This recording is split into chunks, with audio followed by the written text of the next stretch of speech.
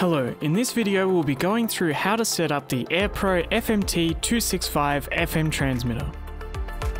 First thing to do is put your car in accessories so that the 12 or 24 volt power will be available on your socket. When you first plug in the FMT265 FM transmitter, it will display high, then the current car battery voltage, then Bluetooth mode, and then finally the current FM frequency. To change the frequency on the FM transmitter, press and hold the FM button, like so, until the current FM frequency starts blinking.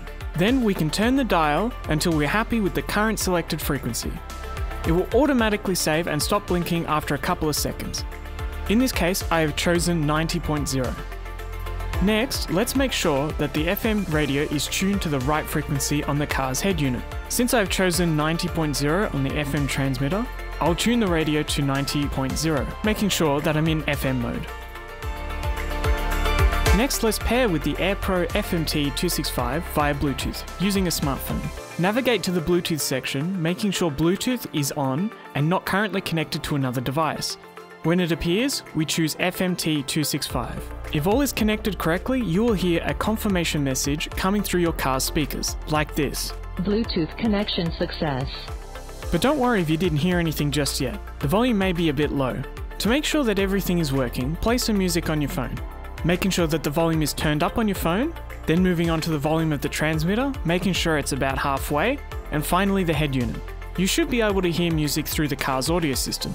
But if you're having trouble connecting to the FM transmitter, it's recommended that you unpair your device, restart your phone, and try this process again. Now would be a good time to test out the hands-free calling to make sure that your volumes are at good listening levels for both calls and music. When getting a call, you simply press the rotary button in to answer. You can reject the call with a long press and can redial the last caller by double-clicking the rotary button. Just bear in mind that you need to be on the same frequency as the FM transmitter, as it won't automatically switch when you get a phone call.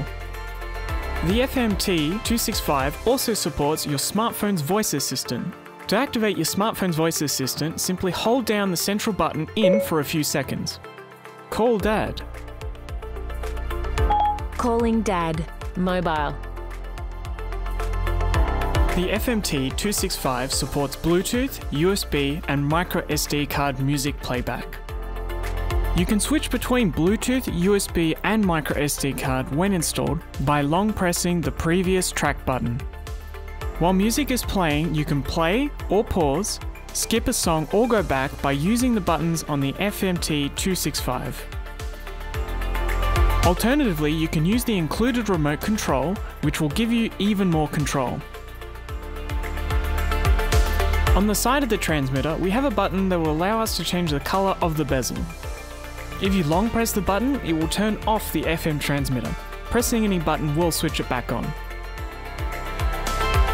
This Bluetooth FM transmitter allows you to charge up to 3 devices simultaneously using an 18-watt capable Type-C power delivery port and 2 extra USB ports at 5 volts, 2.4 amps each. That concludes the how-to video for the Aerpro FMT265 FM transmitter. If you'd like to know more about the FMT265 or other Aerpro products, please visit our website aerpro.com.